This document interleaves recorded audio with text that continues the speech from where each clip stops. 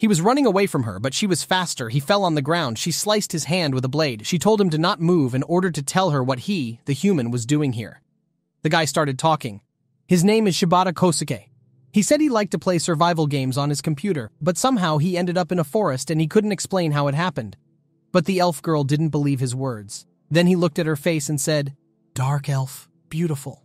She kicked him hard for that. Not for the word beautiful, but for the word dark elf. She didn't like him calling her that. Kosuke yelled at her and called her savage. Well, she just smiled and snidely asked him what he was staring at right now. He was honest and said he was looking at her breasts. She liked his honesty and let him wake up.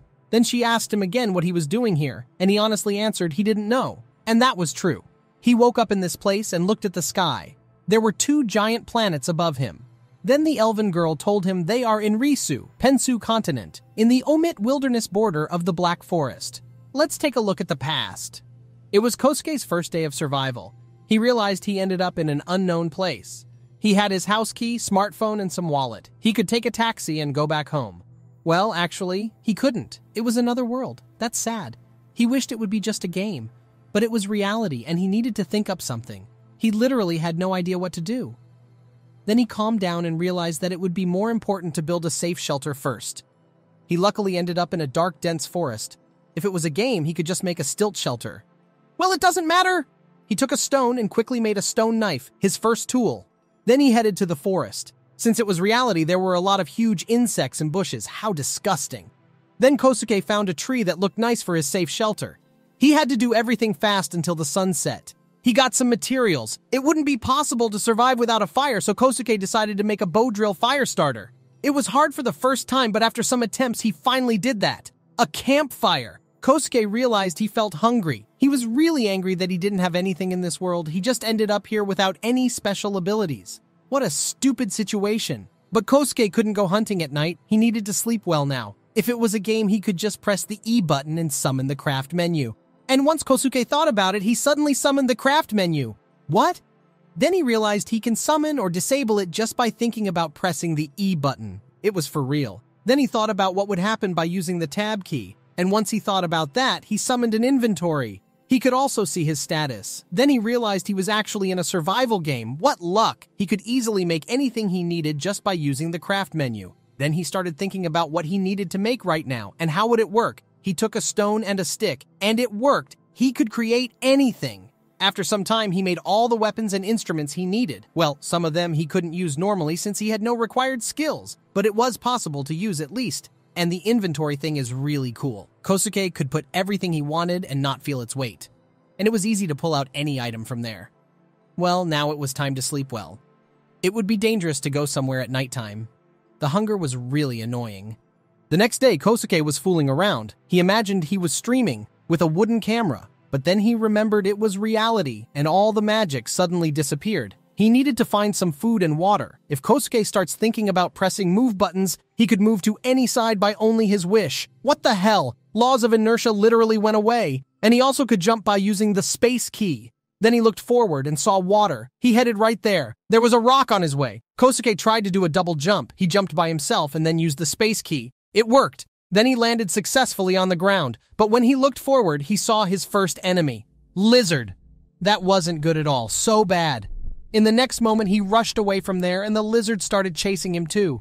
Kosuke realized he could use the sprint key, but the lizard was too fast and Kosuke decided to take the fight. He took his spear and threw it into the lizard. But he missed. What unluck. There was a second one, but the lizard suddenly jumped at Kosuke and he fell on the ground.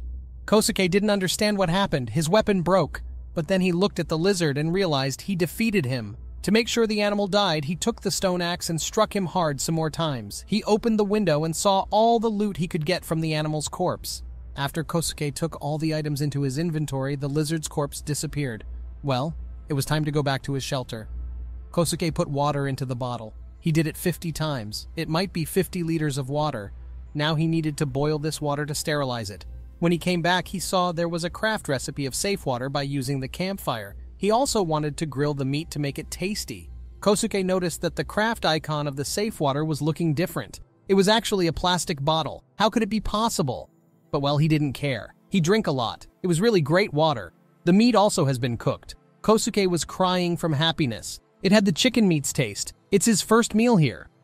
After the dinner, he decided to do some more work. First, he needed to create a stone shovel. After that, he started digging around his base. It wasn't hard to do since this world was working like the game. If he digs a little, it digs the entire block. Very easy. He finished it quickly. He got some rich soil and clay. It was possible to craft some more blocks by using it. There also was a furnace which would be helpful in processing metal. It was almost night. Kosuke quickly made a hammock and went to sleep. And when he fell asleep, that elf girl noticed him. She couldn't get past the human. She listened to his story, and this time she believed him. Then the elf girl summoned some spirits and they surrounded Kosuke. First he got scared, but when he saw they healed the wound on his hand, he was surprised. It felt really pleasant. She said that the spirit of life actually was fond of him. Kosuke thought he might be able to use magic, but the elf girl broke all his dreams since she didn't feel any magic aura surrounding him. Then she told him to follow her. She said there might appear other hostile creatures. Kosuke agreed it wouldn't end well, and he gladly came with her. Then he suddenly realized he still didn't know her name. She turned and realized she actually forgot to say that. Her name is Sylphie. She is one of the guardians of the Black Forest. She is also known as the Witch of the Dark Forest. Sylphie was too fast for Kosuke. He was breathing hard. She told him to not cry and be the man, and they were almost at the right place. Sylphie pointed forward and Kosuke saw a village. It was pretty large. Kosuke thought that the villagers would be happy to meet him. But Sylphie suddenly gave him a collar and told to wear it. It looked interesting, but why should he wear it? Sylphie said it will save his life, and she didn't lie. When they came to the village, Kosuke realized it was literally opposite to his dreams. All the beasts wanted to kill him. They were really mad to see a human. Kosuke didn't get what was happening. Sylphie shouted out to everyone to go out of their way. She said she needed to talk with guardians and told Kosuke to wait here. He was worried if he would be safe. Then an elf guy came here and told Kosuke to follow him to not gather the attention of the crowd that much. Kosuke didn't mind. They came to a quiet place. Then the elf threw him on the ground. Kosuke realized he was betrayed by him. Kosuke looked back and saw two Oni that were going to smash him, and other villagers gathered here too. They surrounded Kosuke with weapons. He didn't know what to do. It was such a terrible situation. Then someone shouted out to get out of here, and the cloud of dust covered the sight. When it dissolved, they saw Sylphie. She was holding Kosuke by the collar. He couldn't breathe normally. She told everyone he is her own slave and no one is able to make him suffer except her. They understood her clearly and walked away. Kosuke realized why she told him to wear this collar, but he actually didn't like that she kept holding him like a dog. Sylphie said that every dog should be chained with a collar. Kosuke didn't like her jokes. He also wanted to know why those beasts wanted to kill him. Sylphie told him a story. There is a conflict between humans and other races. In the kingdom, subhumans aren't able to live normal life since the kingdom didn't count them as humans. So the refugees from the kingdom live in this village. It's way better to live far away from humans. That's why they were that hostile to him. Kosuke looked forward and saw large flying plantations. Sylphie said they grow crops by using magic. It might be even better than in Japan. Sylphie told him to continue following her. They finally came to Sylphie's place. Kosuke was amazed by how beautiful it was. When Kosuke entered the house, he started sniffing. It smelled really good, but Sylphie said she didn't burn incense and it was just always like that. Well, Kosuke wanted to know what was the reason for capturing him. Sylphie said she did it just for fun, but Kosuke didn't believe her words. Then she said he was looking interesting for her. There was a legend of the god Ador that sometimes summons humans to their world. Sylphie hoped Kosuke was one of those humans and it meant he could have some interesting powers. She asked him what kind of power he has, but Kosuke didn't want to show all the aces that fast. But Sylphie really wanted him to answer, and she used all her charisma to force him to talk. Kosuke couldn't keep his silence and started talking. He showed her his inventory and what he can do with it. She was surprised he made all these items by himself. Sylphie wanted to know more. Kosuke regretted telling her that much. She also noticed raw lizard meat. Kosuke told how he got it. The lizard's corpse disappeared and all the loot came to his inventory. He thought about meat and realized he was hungry. Sylphie told him to make some food. He was her servant, so he should cook for her too. Kosuke asked her to help with that, and she didn't mind. It was not bad for his first cook. Kosuke would say it was really tasty, but he also needed to sleep somewhere. The floor won't be a good place for that. Sylphie smiled and offered to sleep together. Kosuke got really shy, but she was persistent. Kosuke didn't actually know what to do. This world's social rules may be different from his one. But Sylphie calmed him down. She said all he needs is just a bit of curiosity. Then Kosuke realized there was nothing that would stop him. He woke up and picked Sylphie up. She blushed hard. Kosuke carried her to the bedroom. Sylphie said it will be her first time. Kosuke actually would have love experience in this world for the first time too. She asked him to be gentle. The next day, Kosuke felt strange. Everything was like a blur. He asked Sylphie if she felt good. She answered it was like she lost something important. Kosuke cooked some food and offered it to her, but she was mad at him because he did that yesterday to her. Her hits were painful. She told him they were going hunting today. The lunch was actually looking great. Sylphie chained Kosuke again. He still couldn't get used to it. Everyone was staring at them, but they didn't try to do anything. Were they afraid of Sylphie? Then Kosuke noticed that elf guy that tried to kill him yesterday. His name is Nate. Sylphie told Kosuke to not worry about him. Anyway, he couldn't do anything to him because of her. There were some wooden materials. Kosuke asked Sylphie what they were building. She said it will be the house especially for refugees. There were a lot of refugees and they needed to live somewhere. Ever since the Holy Kingdom took over, the refugees lost everything and their only way was to leave the kingdom. Kosuke said everyone who loses the conflict faces fate like this, but he actually understood what she was thinking about. Sylphie might want to help the kingdom of Vernard gain its freedom back. He didn't mind helping her with that since he had a really good skill. He could create any weapon quickly. Well, it was time to hunt. And finally, Kosuke could take off the chain since they weren't in the village right now. Sylphie told him to be quiet. He told her to not worry about that and demonstrated how quiet he can be. Sylphie got scared of his abilities. It looked not normal at all. He also asked her if he could try to cut that wood. Sylphie said it would take too much time to make it useful, but Kosuke wanted to show something. He opened the inventory and took the stone axe. First, Sylphie thought he was doing something strange, but then the tree suddenly fell down. What the hell was that? She had no words to say. The tree he cutted just now was absolutely clear from all the branches and leaves. Moreover, the tree was looking way straighter than it actually was before. Sylphie thought she was going crazy. Then he reached out his hand and opened the inventory. All the items got immediately sorted there. Kosuke asked Sylphie if he could cut some more trees. She told him to not cut anything but those she will point at. After some time, Kosuke had 50 tree logs. That was enough. Well, now it was time to find some ores. They headed to the mountains. After some time of walking, they suddenly stopped. Kosuke said he heard something strange, but Sylphie told him he was going crazy and they continued walking. But then she stopped again. There was an unknown spider-like beast. It was standing in their way. It was a really large spider. Kosuke realized if he met this spider when he was alone, he could be dead already. Sylphie told Kosuke to watch the spider's abdomen. He wanted to say something, but he didn't see Sylphie. She attacked the spider. She was really fast. Then Kosuke noticed the spider's sting. It was ready to attack. Kosuke decided to do something and tried to use the bow like it was the game. And it worked. The arrow got right into the spider's body. Sylphie didn't lose any time and jumped at the spider. She stabbed his head easily. Then she jumped back and landed on the ground successfully. Kosuke was astonished. Sylphie looked at the spider. They killed this creature. Kosuke asked if this thing was edible. She said it's absolutely not, but its poison gland and abdomen is worth a bit. Then she added he can actually cook the spider's legs. Its meat might be good for the bow. Sylphie told Kosuke to use his inventory and bring the beast to the village. Then he came closer and reached his hand out. The spider's corpse suddenly disappeared. He looked into his inventory. This beast is called a gizmo. Sylphie was very surprised to know this beast was walking in the forest since it must live in Omit Wilds. She realized that the bad things she was thinking about were becoming real. She told Kosuke that a lot of refugees were killed by these monsters. That was terrible. She said that they didn't see any new refugees for the last 2 years. It meant these monsters were just killing them. Sylphie told Kosuke to go back since they might meet more gizmos or other dangerous beasts. He realized he could easily meet them while he had been gathering the stones when he was alone. It seemed that he got really lucky. Kosuke found a lot of resources. The temperature was cold, but never mind, Kosuke was determined to make a workbench today. He got a lot of magnetic sand and it was time to create a furnace. After that, Kosuke needed to create the materials for creating a workbench. It was just like in the game, but still a bit hard. He needed wood, nails, vise, and toolbox. For creating the vise, he needed 20 pieces of steel and 10 mechanical parts.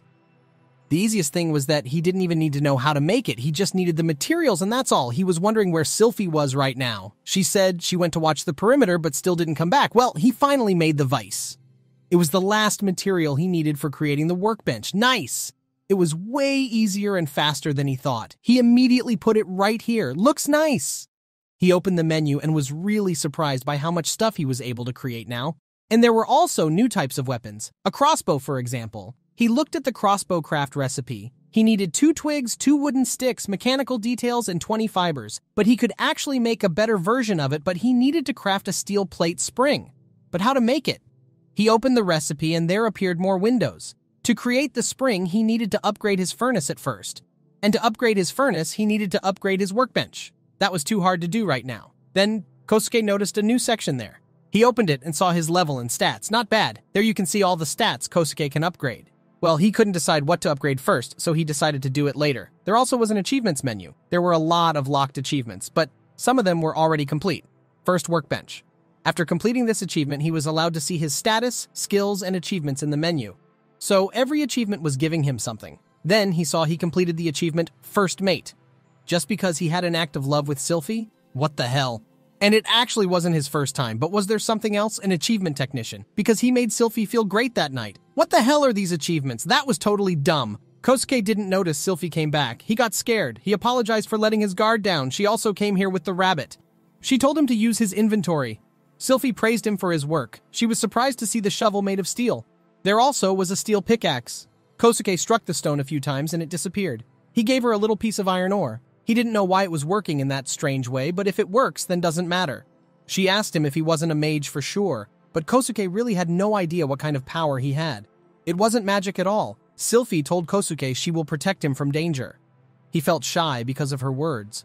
Then Kosuke put a sandwich on the table. It was still warm and Sylphie was wondering if the time in the inventory just stops. His power was against all the physics laws. Sylphie told Kosuke they needed to come back to the village today. There was something she wanted to talk about with the elders. Hold him better! An elf guard was yelling at Sylphie. He didn't want to let her and the human meet the elders, but she just ignored him. Then the guard took her shoulder and was going to say something, but in the next moment he immediately got a strike in the face. And that's what happens to those who make Sylphie angry. They entered the house. There was a big hall room. In the center of the room were sitting the elders. They were surprised to see Sylphie since she didn't like their company at all. Sylphie said she came here with important news. They immediately asked about Kosuke. He was human, so it was obvious that they were interested in him. The elder said she didn't feel any magic around him. Wasn't he a Marabito? A guy from another world? And she guessed right. Well, it wasn't the main thing Sylphie wanted to talk about. She said about Gizmus appeared in the dark forest. It was a serious problem. The elders started talking with each other about that. All the problems were because of refugees, and the elves actually had no reasons to help them. Then the elder asked Sylphie about Kosuke. Didn't she want to make him her own servant? And moreover, they knew she already had mingled with him on the first night. Sylphie blushed hard. How did they figure that out? Well, the elder elf said that her magic aura just changed a bit. It happens to every woman who accepts a man. Sylphie was going to sink into the floor. The elder said she was the only royal bloodline virgin girl. That information surprised Kosuke. Well, it wasn't time for jokes. The elder elf asked Sylphie seriously, "Who is this guy?" Sylphie answered that she didn't know anything about him, but that he appeared from nowhere in the forest, and that he has some interesting skills. The elder elf didn't feel like she could trust her words. She was going to take Kosuke into their custody, but Sylphie refused to let them do that and hugged him hard. And it seemed that he didn't mind at all. Well, the elder elf realized they are looking good together, so she decided to watch what would happen next. But despite being a Marabito, he was also a human. It meant it would be hard for villagers to accept him. Kosuke needed to show them his best, and then the villagers would accept him. Sylphie understood the elder elf's words. They wanted to see his powers in work, so everything was on him. Then Sylphie told Kosuke it was time to go, and they were going to leave. Then the elder elf asked Kosuke his name. He told her his name. Shibata Kosuke. The elder elf asked him to take care of Sylphie. He said everything will be okay, and they left the house. After they left the house, Kosuke asked Sylphie if she felt okay. She looked a bit nervous, and Kosuke just wanted to lighten the mood. She said she was just thinking about what they need to do now. Sylphie said that if they will be able to save the refugees with Kosuke's powers, then he will be accepted by the villagers. Kosuke asked if they needed some help with building the walls. Sylphie said they will end building it at best in 6 months. Kosuke got a thought. He said he can help with that. First, he started making the items he needed. He also needed to create some bricks. Kosuke didn't show all his powers to Sylphie, so it was time to demonstrate something. He swung his arms and there appeared a block of wood. And then he was walking back and placing the blocks like it was the game. Sylphie had no words to say. He just built the wall in a few seconds. What the hell? Kosuke really surprised Sylphie by his trick. The wall he built was made of real wood. It wasn't magic. Then Kosuke said they actually need to use bricks or stone material for the walls. And he started placing it fast. It actually was looking like some kind of magic. No, it was just something strange. He was proud of his superpowers, but Sylphie told him to shut up. She touched the wall and realized it was made of real bricks. Then Kosuke said he made a new weapon, so he wanted to test it out right now. It was a simple crossbow. Sylphie thought it was some kind of bow and she guessed right. Kosuke said it's easy to use. He gave it to Sylphie and offered to make a shot. She immediately realized it was way easier to aim than the bow. And finally, shot! Very well. Kosuke said it's a really good thing for those who aren't able to use a simple bow. It meant they could give these long-range weapons to all the refugees. Well, the crossbow wasn't strong enough to pierce the gizma's skin. Then Kosuke gave her an upgraded version of this weapon. She looked at it and realized it would be way stronger. She asked Kosuke to put the gizma's body here. She wanted to test it against the real enemy. Kosuke put the gizma's body on the ground. Sylphie aimed and shot. The projectile pierced the gizma's skin easily. It's a really strong weapon. Then Kosuke asked Sylphie if he could build a workshop here in the backyard. She didn't mind and told him he could build anything he wanted. Kosuke decided to make a simple square building. Then he took a wooden block and started the building process. First he built the floor. Now it was time to build the walls. Well, it was still looking crazy. Sylphie couldn't get used to his abilities. And the last thing he needed to make were the windows. And finally his workshop was finished. Sylphie was shocked he built the entire house in just 30 minutes. It was a bit strange inside, but Kosuke felt great. It was better than nothing. He wanted to talk about building the walls tomorrow, but Sylphie put the finger on his mouth and said it's time for dinner. She was going to cook it by herself. Even if Sylphie thought Kosuke was her slave, she also was his wife. And every good wife should cook for her man. Sylphie offered him to come to her place. It was happening really fast. Kosuke didn't get what was happening but followed her. Kosuke and Sylphie had a good dinner. Kosuke told her about his plans. He wanted to build the brick wall around the village, so he wanted to get as much clay as possible. They also needed to make a lot of crossbows. It's really important for refugees' safety. Sylphie asked Kosuke if they could replace the animal's bones with the gizma shell. Kosuke said it's a good idea. Sylphie smiled.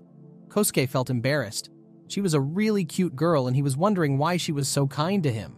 She was way different now from the moment they met each other for the first time. Then Kosuke asked Sylphie about her past. It made her blush.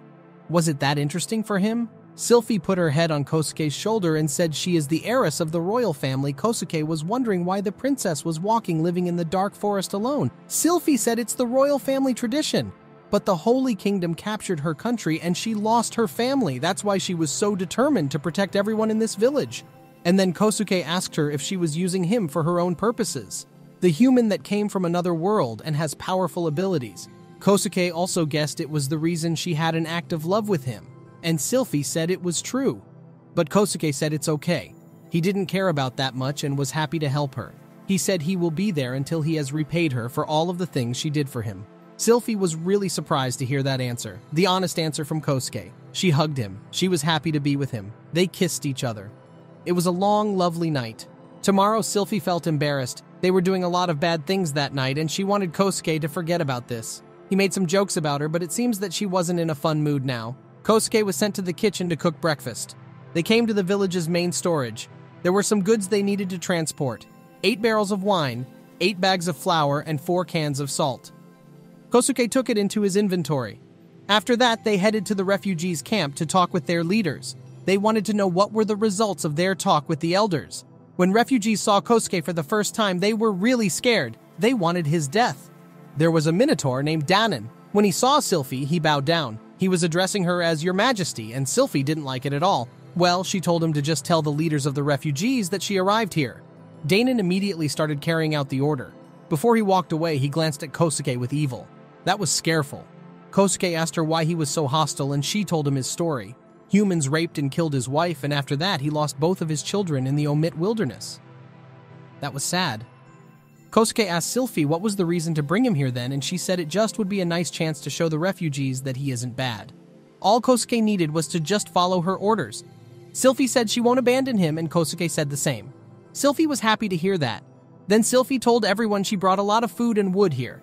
Then Kosuke reached out his hands and there appeared the gizma's meat. Everyone was shocked. It appeared literally from nowhere. Then Sylphie said it was time to cook. First, they wanted to feed kids. When Danon came back, he didn't understand what was happening. He told Sylphie the leaders were waiting for them. Sylphie and Kosuke went to meet them. They entered the tent. The leaders asked them how they may help. Sylphie told them it was about the problem with gizmas. The leaders told them what they heard from the elders. They could make a choice to run away to the forest or to take the fight here. It was good. Then Sylphie introduced Kosuke to them. He was the guy that could help them with building the wall and with weapons. She also said he was the one who took her virginity.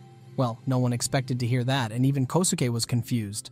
No one could believe her words. That was scandalous. Kosuke is a human! What the hell? Sylphie shouted out to everyone to calm down. She was going to explain everything. She told them he came from another world, and she didn't want to just tell them about his abilities. Better would be to let Kosuke introduce himself. But Danan and others still felt confused and didn't trust Kosuke. That was obvious, and Sylphie knew they wouldn't believe it until they had seen it with their own eyes. Then Sylphie told Kosuke to tell them everything. It was really important. And he told them his story. It was hard, but they believed his words. Danan told Kosuke if Kosuke will harm Her Majesty, then he will stab Kosuke's heart with his horns.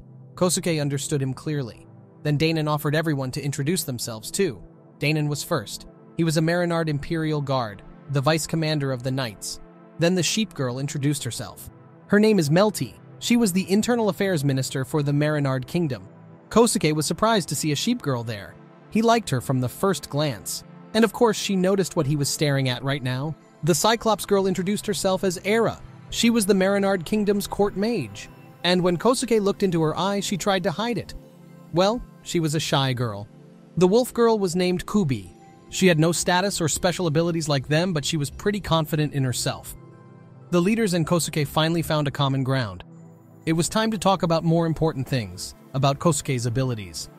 Melty asked him to clarify what kind of things he can make. So, Sylphie offered them to go outside and see everything with their own eyes. Then a refugee entered the tent and asked about the food. The leaders that were in charge of all food were going to solve the problem. Sylphie said to not wait for them. They still had a lot of things to do. They came to the place where Kosuke had already placed some bricks. Sylphie smiled and told them to just watch the show. Kosuke asked if he could just break it all. Sylphie didn't mind, then he took his pickaxe. A few touches and the block of bricks just disappeared. There are no words to describe their shock at that moment. He was just slightly swinging the pickaxe and nothing else. What the hell? The territory was cleared from the bricks. Now it was time to build the wall. The leaders were ready to see what would happen next. Then Kosuke started walking back and swinging his hands. The bricks were appearing from nowhere, and there was zero magic. Kosuke told them to touch this wall to check if it's not an illusion or something else. Then Kubi and Danan came closer and started hitting it, but it was too hard to break. Impossible! They built the wall just in a few seconds instead of 2 weeks. Ira couldn't believe he was just doing this with no cost. Impossible! It was trick! She didn't want to believe her own eyes. Kosuke said he didn't know about his abilities. It was just working and that's all, but Ira wanted to know more. Sylphie told Kosuke to explain everything to her or she won't calm down. And Kosuke showed her more.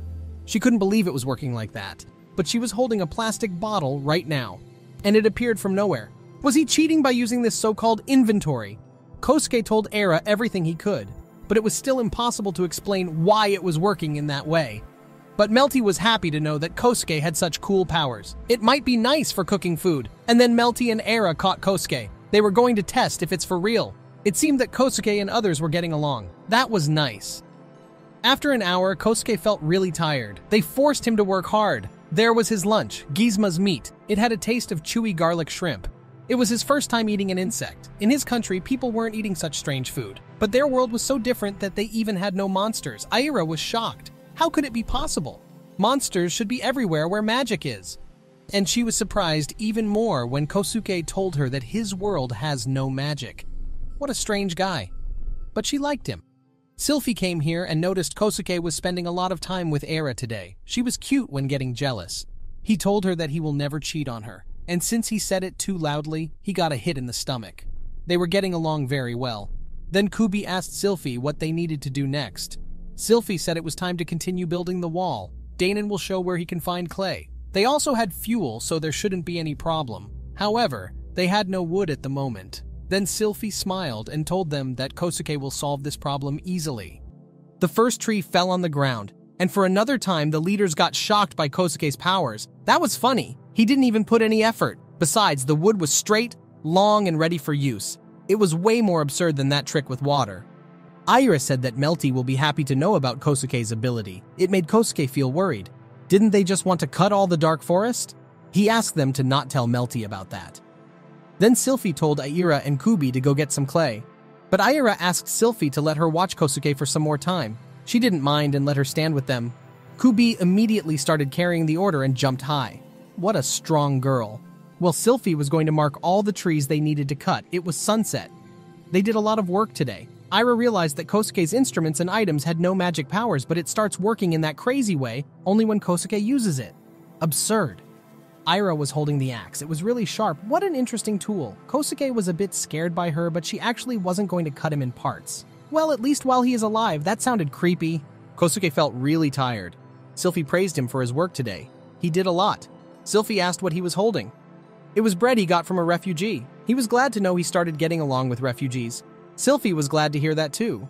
She also praised him for the work he did with flour milling. He still couldn't forget this hell, so he asked Sylphie to not remind him about that. Sylphie asked Kosuke if he would try to find a common ground with them. Well, he wasn't sure. But everything was looking good, and it seemed that the only problem might be Danon. He would be the most difficult person of them all. But Kosuke felt like he could get along with him too. But Sylphie wasn't sure about the crossbows. She said it won't end well if someone bad will get this weapon. It might end badly if they would give this weapon to everyone. Well, Kosuke offered her to give the crossbows to only persons they trust. Sylphie said it's a good idea. They came to Kosuke's workshop. It finally was the time to prepare everything for tomorrow. He placed some furnaces and put all the materials there. Everything was working by itself. That's very easy. Kosuke was happy to have such cool powers. He told Sylphie that they can upgrade the furnace. She said it would be nice. Then Kosuke clicked on the upgrade icon and the bright light suddenly filled the room. When it dissolved, they saw an upgraded furnace, anvil, and sharpening stone. Great! Well, it actually broke his wall for some reason. It seems that the new furnace needed a bit more space. Now it was time to see what this new furnace can do. Well, Kosuke expected that. Now he could upgrade the crossbow and the workbench. Moreover, he could start creating better armor and weapons. Sylphie offered Kosuke to make a weapon for Danon. There were some variants. He could create a halberd and a battle axe, but a bit different from what he was imagining, and then he finally got an idea, Bardiche, but it appeared only when Kosuke thought about it. Another interesting thing about his powers, moreover, he also could repair things like armor or weapons. Sylphie instantly got an idea. She told Kosuke to follow her. They came to the little warehouse. There were the spoils of war. It was looking pretty old, and it seemed that this blood couldn't be removed. Kosuke opened his inventory. He was going to transport it all there. Everything was all right until Kosuke noticed some items were cursed. It scared him a bit. Wasn't it dangerous to hold cursed items? Sylphie said there is a way to remove the curse by using fire. They came back to Kosuke's workshop. He was going to repair all the equipment. Well, some of it was cursed, so he was still worrying about that. Then Kosuke realized that the weapon for Danon was already done. It was Bardiche, a kind of battle axe, huge and heavy. He gave it to Sylphie. Even for her, it was a bit hard to move with. He told Sylphie there's a blade that would fit her very well. Sylphie came closer to him and asked to make it especially for her. He was glad to help her, but he didn't understand her hint. Then she straightly offered him to get some fun in bed tonight. Kosuke was glad to accept her wish, and he said he would let her do what she wanted. And these words changed the situation not in Kosuke's favor. The next day, Kosuke felt tired. This night was too crazy for him. Sylphie wanted to repeat it again today. When they came to the wall's place, they saw there was a lot of clay. Sylphie told Kosuke to bring all the weapons they repaired yesterday. Swords and shields dropped on the ground from his inventory. Then Danon wanted to see his weapon. Kosuke gave him his Bardiche. When Danon took it, he immediately realized it fits great for him. Would be nice to slice some gizmos with this axe. A really great weapon. Danon was wondering if it was made by Kosuke's powers. Sylphie said it's true, and she smiled since Danon still didn't know about other Kosuke's abilities. Then Kosuke told everyone he was going to build up the blacksmithing facility here. He swung his hands, and in the next moment there appeared a furnace with the anvil and the sharpening stone. After that, he placed more simple furnaces like it's just a wall. Everyone felt shocked. Ira was staring at him with jealousy. She came closer. She couldn't believe it was working like that. She was going crazy, so Kubi caught her. While the furnaces were working, Kosuke decided to repair some cursed swords. They also needed to collect all this clay. Kosuke took his shovel and started working. Ira was watching him closely. She still wanted to figure out how it works. It isn't magic, but then what is it? Then Kosuke looked to the side and saw Melty. She was looking at Kosuke friendly. His sight fell on this thing she brought here. Well, he tried to ignore it this time. He didn't want to do the same work he did yesterday. Then Kosuke finished collecting the clay. He needed to create blocks of bricks. Then he swung his hands and there appeared a workbench. He was going to create an upgraded workbench. Ira came closer and focused all her attention to see what would happen next. Kosuke warned her it might be a bit bright, but she wanted to see everything. Then Kosuke pressed the button and the bright light blinded them. Melty asked what that was. Kosuke explained to her it was a process of upgrading. In the end, he got an upgraded version of the workbench. It was made of steel. Then Era said she saw something. It was a glimpse of the truth, and it reminded her of the holy magic used by priests. They got silent, and then Kosuke played along with her by saying it's true. Well, it was a joke. He just assumed he could be summoned by an unknown creature, and it granted him these abilities. There was silence. Ira believed his words. She was staying in this pose, holding her head until lunchtime came. Today they had some burgers for lunch. It looks tasty. Sylphie asked Kosuke if he was going to continue building the wall later today. He said that they made enough brick blocks so it would be nice to finish the job. Ira addressed Sylphie. She told her that she got an idea how to prove the fact that Kosuke came here from another world. It was interesting. Ira pointed at his slave collar. If he will be able to take it off without someone's help, then he is a true Marabito. Everyone got her idea. Then if he tries to remove it, then he dies. It scared Kosuke, so he started yelling at them to explain everything to him.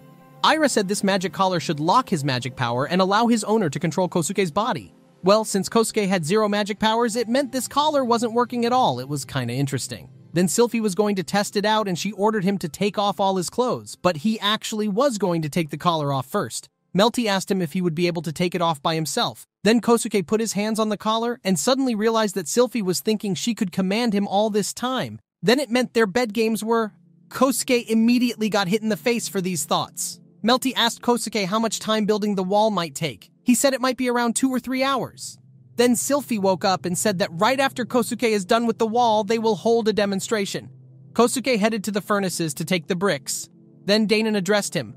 He wanted to know why he didn't do anything bad to the princess if the collar wasn't working all this time. Kosuke just said there were no reasons to do that. Moreover, she saved his life. His words surprised Danon. But he believed him because Kosuke was an honest person. Kosuke asked if there was someone who could help him with confirming the range of the wall. Danon took a step towards him. Sylphie just smiled. Danon was glad to accompany him. They headed to the village entrance. Sylphie, Melty, Era, and Kubi were glad to see that Danon and Kosuke finally got along. After some time, Kosuke finished the wall. The last thing was to set up the gates, and... well done. He finished building the wall around the village. Danon was very surprised that Kosuke did all his work that quickly. He did such a great job. Very nice. But Kosuke had doubts about the height of the wall. He thought Gizmas can just jump like the insects in his world. Their jump was really high. Danon just calmed him down. Gizma can't jump that high. Their legs are used to jump straight forward. He also added that Gizmas usually gather into groups and attack from an ambush. Sylphie was waiting for them. Danon and Kosuke finally finished the job. A large crowd gathered near the wall to listen to what Sylphie wanted to say. And elf villagers were here too. There was silence. Then, Sylphie started her speech. They finished building the wall with their help very quickly. She said there were no reasons to care if these walls would get broken by Gizmas. The barrier was really hard, and all thanks to Kosuke, a human that came here from another world. Sylphie said that Kosuke has no magic power at all. Even insects have a little amount of magic power, but Kosuke had literally 0. Ira could say it's true, but Sylphie also wanted to show them the real proof. She pointed at Kosuke's collar. It was a slave collar, so if he has magic powers, then this collar won't let him do a single move without the master's command. But Kosuke just put his hands on the collar, and to everyone's surprise, he easily took it off. No way. But it was true. She might stop at that moment. But to convince everyone and to prove the fact this collar wasn't fake, she offered them to test it out. A few brave monsters took a step forward. First was the cat girl. Sylphie put the collar on her neck and ordered to fell to her knees. The cat girl couldn't fight back the order. Then the lizard put the collar on another monster girl. When she tried to take it off, she started suffocating hard. So the collar wasn't fake, and it was time to test it out on Kosuke again. They were glad to do that. The cat girl put the collar on him and gave him an order to fall to his knees, but Kosuke just refused. She tried a few more times, but it wasn't working at all. And then he just took it off his neck without any effort. Then Sylphie hugged him. It seems that she was the only person he obeyed. When everyone saw it with their own eyes, Sylphie said what they wanted to hear. Yes, Kosuke is a human, but he came here with only good intentions. After her words, the monsters started applauding them a lot. Melty was clapping too. Kosuke was a bit scared the monsters were that intense. Sylphie was glad to know everyone agreed with her. Then she ended her speech. Kosuke realized they still had a lot of work to do. Sylphie and others gathered to discuss their next plan. They needed to make a plan against the Gizma. Here also were some new faces. The cat girl introduced herself as Jaghira. She was a scout in the royal army. Pilna, the harpy, was also from the same squad. The dog named Warg was the captain of the guards in Tanto City. There also was a bear girl named Gerda. She was from the heavy infantry of the Marinard Royal Army. Kosuke was surprised that these girls were soldiers.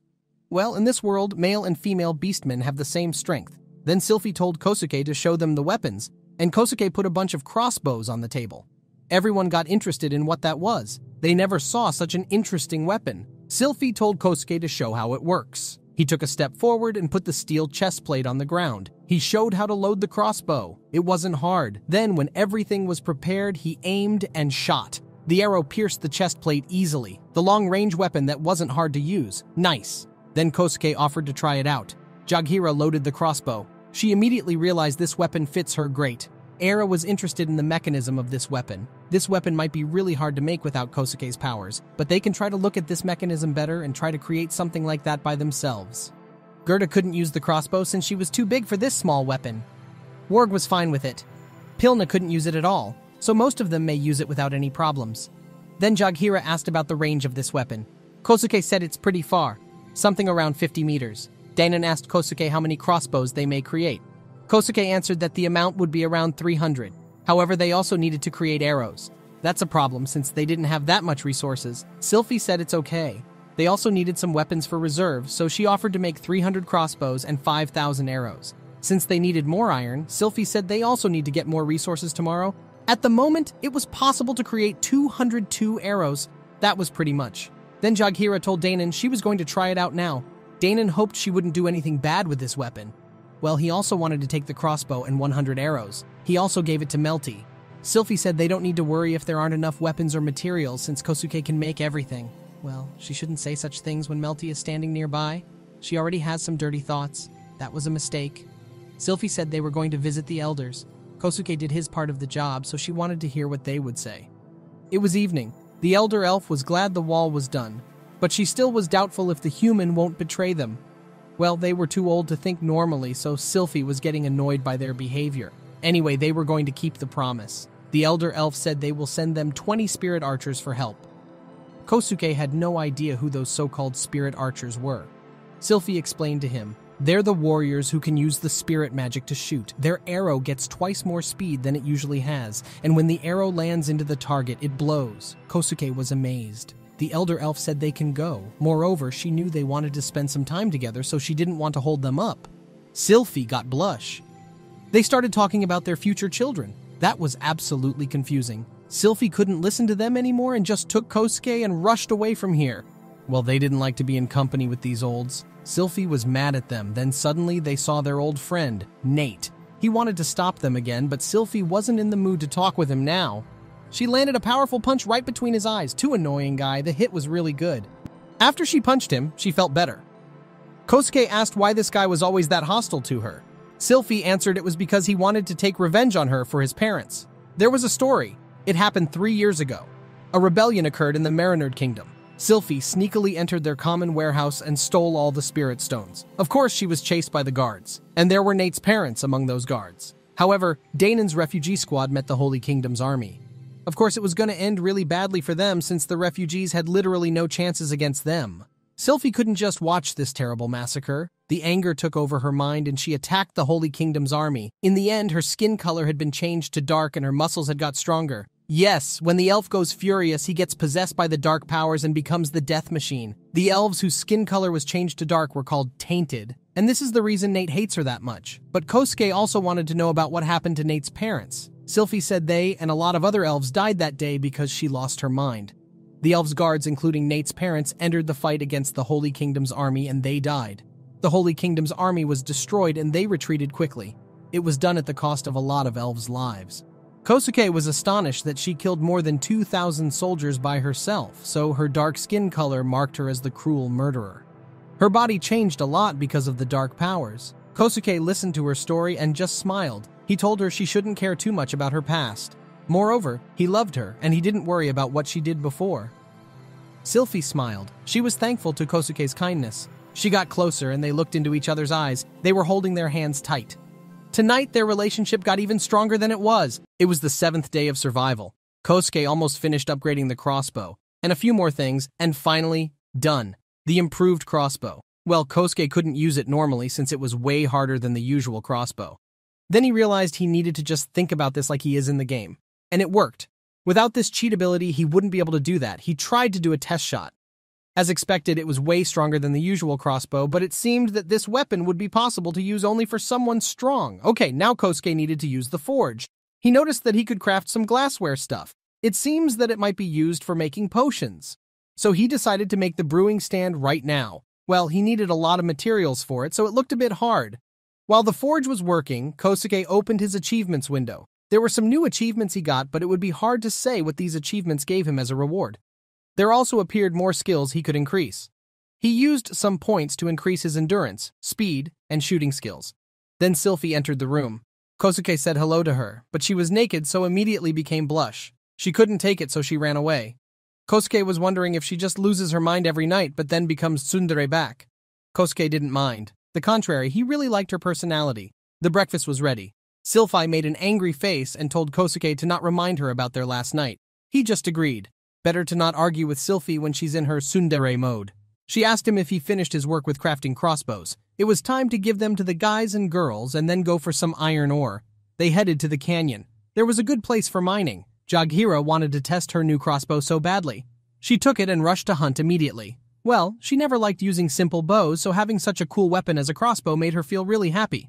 Pilna asked Kosuke to make sure if he could craft a shooting-type weapon especially for her. Well, Kosuke had no idea what he could do now, sadly, but it still needs time to think up something for her wings. Pilna told them she goes into the air to scout the area. She quickly flew away. Now it was time to mine and mine hard. They were waiting for some trick from Kosuke, and he pleased them with his new focus. He was jumping and placing the blocks under himself. In the next moment, he ended up at the top of the canyon. Then he put one more block to safely step on the ground. But how did he suppose to mine from that position?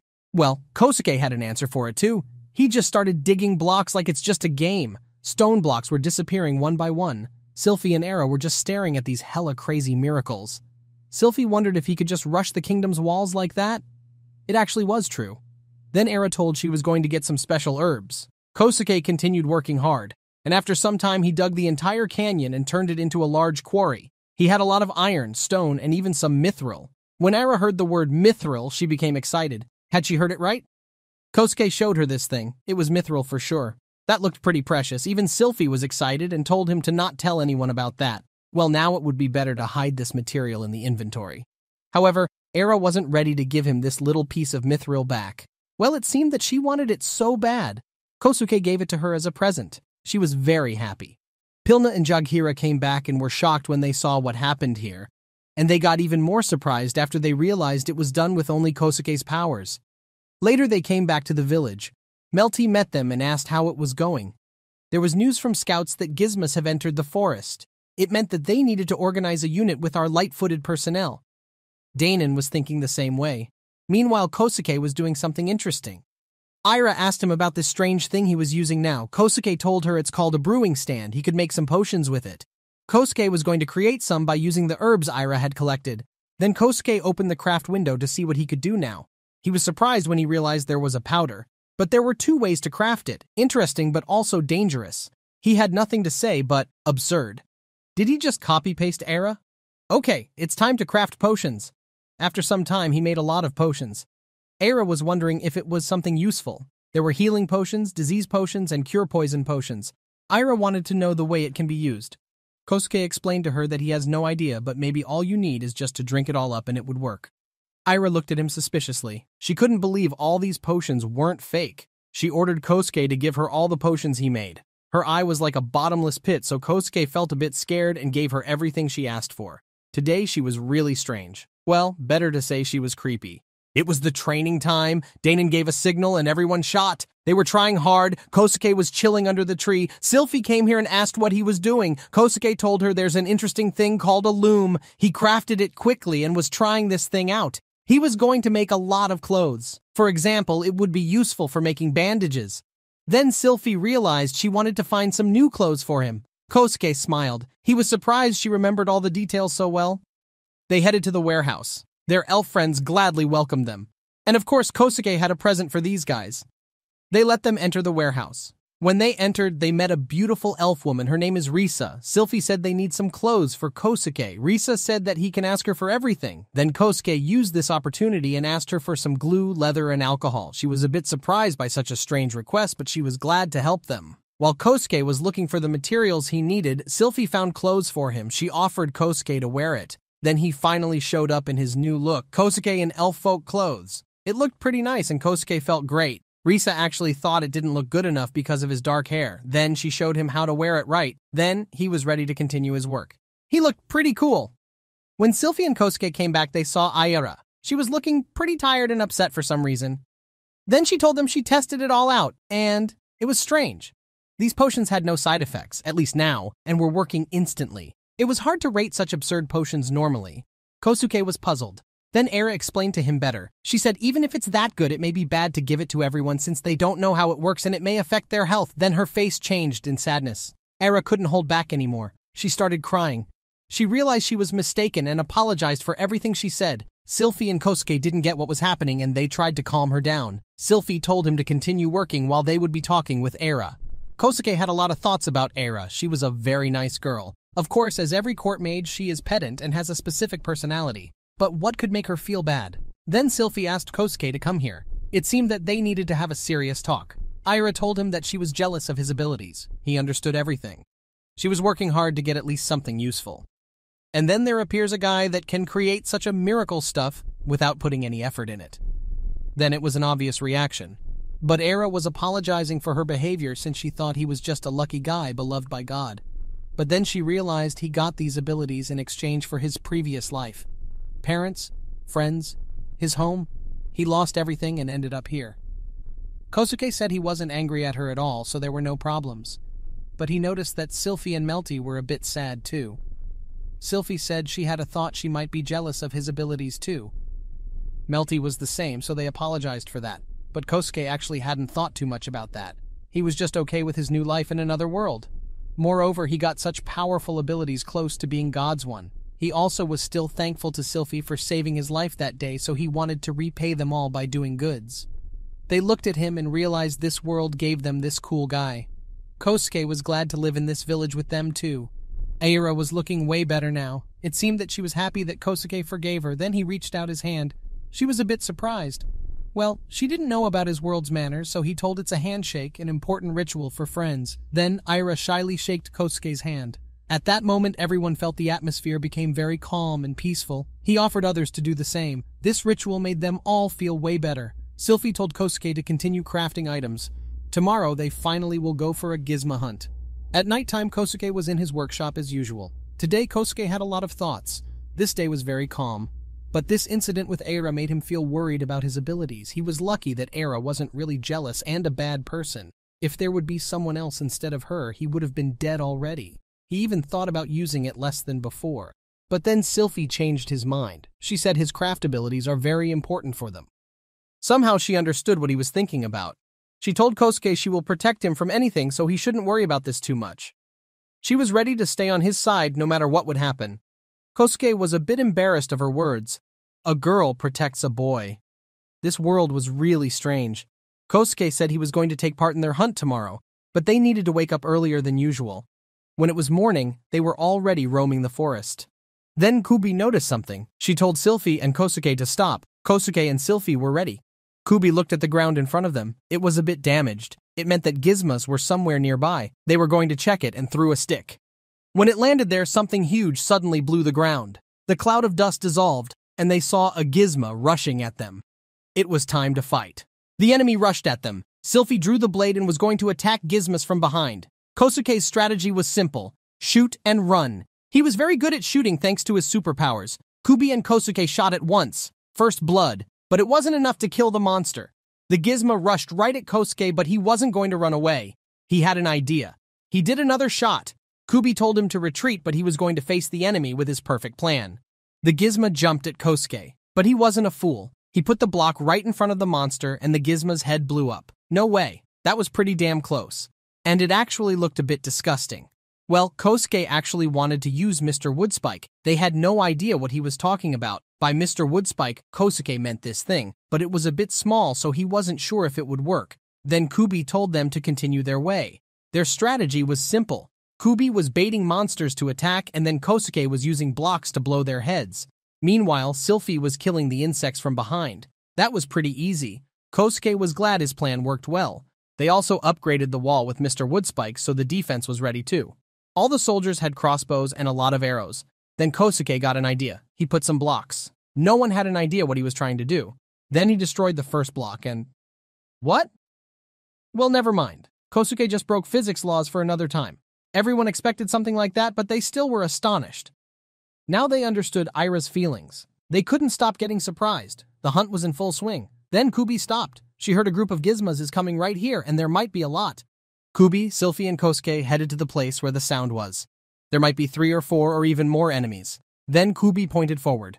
The squirrel girl and the snake girl with the lizard girl on her back were running away from gizmas. The enemies almost caught them. The situation was really bad. Then the squirrel girl, Nark, jumped at the tree and baited the enemies to attack her instead. They needed to save the lizard girl since she was injured hard. The enemy struck the tree so hard that Nark lost balance and started falling down. Sylphie noticed her at the right moment. She gave a command to Kubi and Kosuke to shoot properly. They immediately shot at once. Sylphie chopped off the insect's head easily. Then she was going to help those ones. The snake girl was running away. It was really close. Then Kosuke drew another arrow and shot into the enemy. He told her to calm down and stand here. The moment the gizma jumped at Kosuke, he put the block in front of his head. The insect got hit but didn't die. Kosuke drew an arrow again and shot into the insect. Good. Kubi and Nark shot at once and killed the last gizma here. They did such a nice job.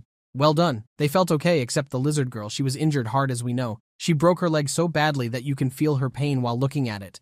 Then Kosuke realized he had all the stuff to repair her bones quickly.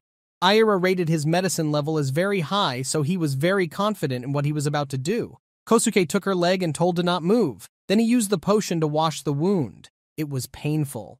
Then it was time to use the splint. He never tried to do that, but he remembered that all he needs to do is to think about that like it's a game. There appeared a button, Use. He pressed it, and then his body started doing all the work by itself. No way! The lizard girl was shocked by how better she started feeling herself. Her leg was getting better and better by every second. And then after a few seconds, the splint disappeared and the lizard's leg was repaired successfully. Then he offered her to take a healing potion for the prophylactics. The snake girl had no words to describe her feelings at that moment. And when the lizard woke up and started walking normally, all of them lost their mind. What the heck was that? The lizard girl bowed down and thanked Kosuke for help. Without his help, she could lose her leg forever. Kosuke told her to not move too much since he wasn't sure if the healing process was finished. She lost a lot of blood, so it would be better to take care of herself. Then they started counting their frags, 10, 11, 12, 13. They killed 13 gizmas. That's a lot. After that, they headed back to the village. When they came back, they met Danon. He asked if those crossbows were working well against the enemies. Everyone proved that. They were doing a hit-and-run strategy, but it was still hard to fight against them since they needed more strength. For everyone's safety, Sylphie offered to gather in 6-member groups. Danon absolutely agreed. Then Danon immediately headed to tell the information about new formations. Kosuke noticed that Danon had some problems with his leg. Kosuke asked him to wait. He asked him to sit down and sham him his leg. First he wanted to go, but others told him to calm down and wait for some time. Then Kosuke took a splint. Danon was surprised. What was he about to do? He was sure it wouldn't work. It shouldn't work at all.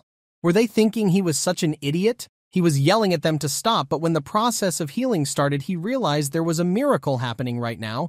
Everyone just smiled. And when the healing process ended, Danon realized he didn't feel any pain.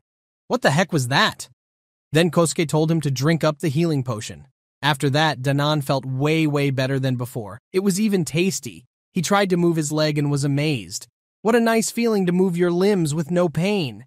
He couldn't believe it was for real. He felt like the fairies were just laughing at him now. He walked away with the words, "I must repay you for that."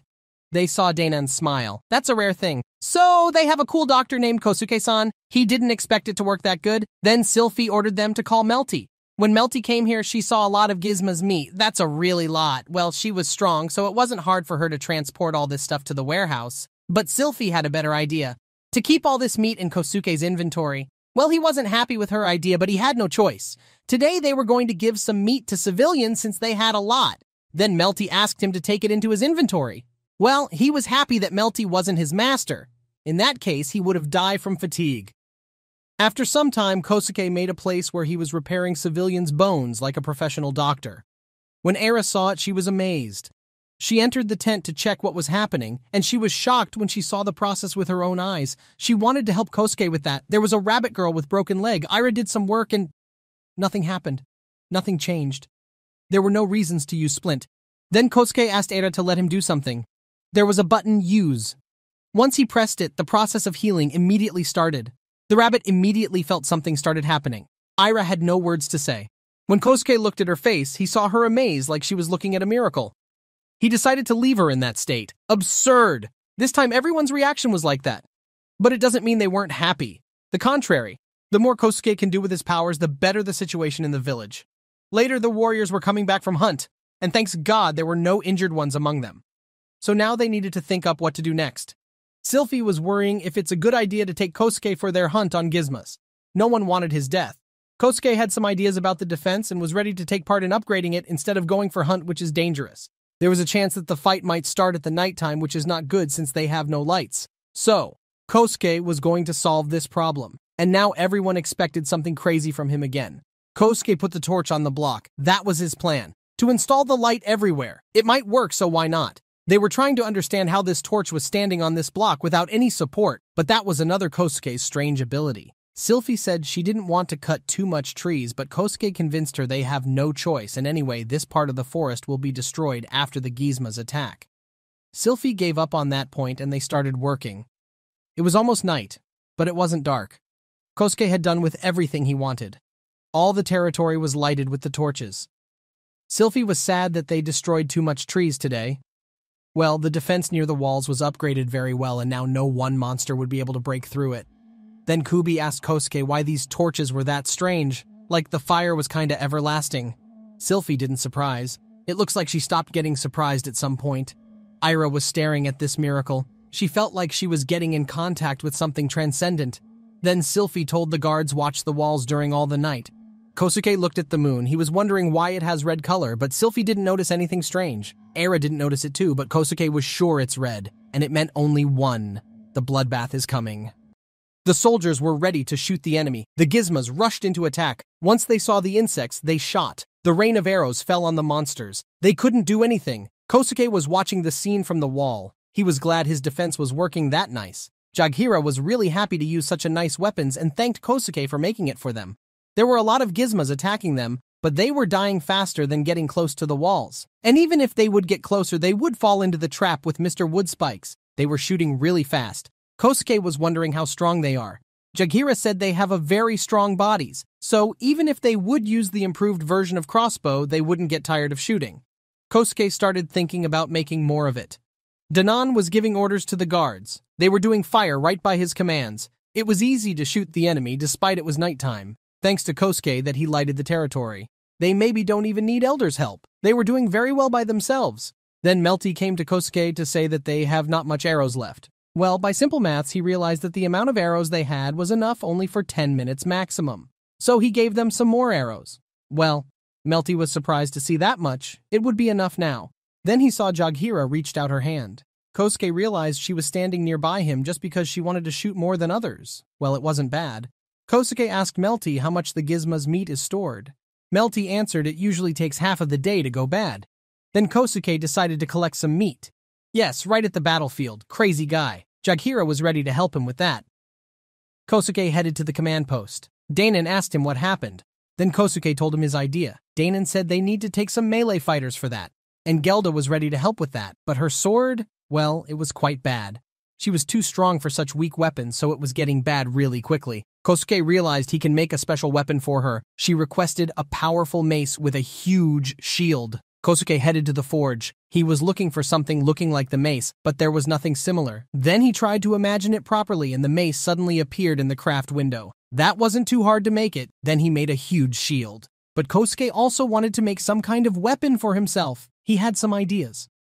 When Sylphie heard that Kosuke was about to enter the battlefield, she started getting worried for his life. Kosuke gave Gelda her new equipment. She was very happy swinging her long mace, which actually looked small in her hands. Kosuke got a bit tired of just holding it. He gave it to Sylphie, and she was swinging it easily like a wooden stick. He was wondering how powerful this girl is. Danon and others gathered near the gates.